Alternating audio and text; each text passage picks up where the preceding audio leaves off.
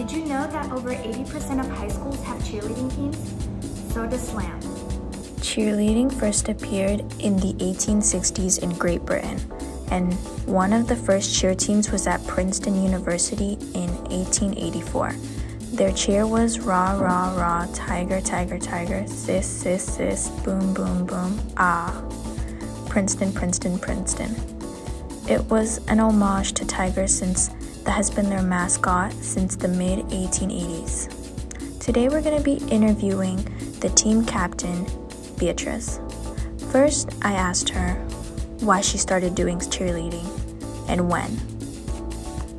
I first started doing cheerleading last year, and why? Because it's a way to cope with everything else that's going on, and it's just a good way to distress yourself. I also asked her if she still saw herself cheering in the future and who inspires her.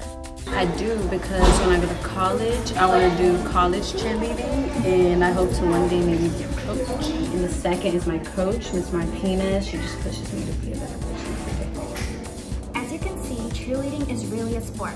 For SBN, I'm Matilde Santos.